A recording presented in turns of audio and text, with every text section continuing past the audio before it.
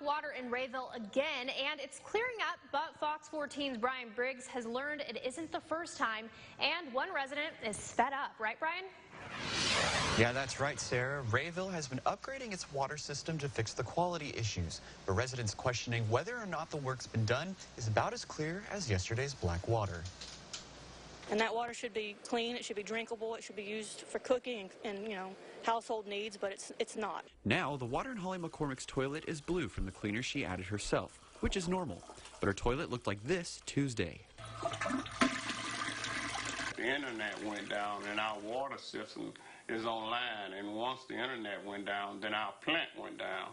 This caused the water pressure to drop, resulting in the dirty water. The town has been in the process of replacing old water lines to minimize water quality issues. They say they have completed 2 out of 3 phases, replacing old cast iron and clay pipes with PVC pipes. Now, according to the mayor, the bad water issues should be restricted to those mainly outside of the city limits. However, there are some residents in the city limits that are also experiencing the same thing. We furnish water to individuals still with cast iron pipe.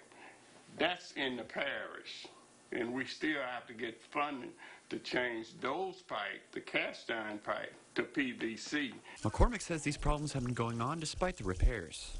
We live right next to the water tower here. There's obviously numerous pipes that run through our property that they would have to replace and fix, and nothing has been done here.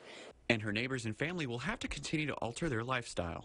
It's like taking a bath out in the Bath River because it's that much sediment in your water, and you just don't feel clean. And it's frustrating, especially, like I said, for the older people who have to go out and buy water when they're already paying like $80 a month or more for water.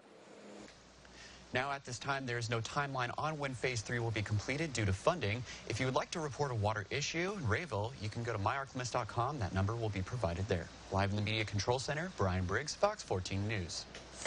Thanks, Brian.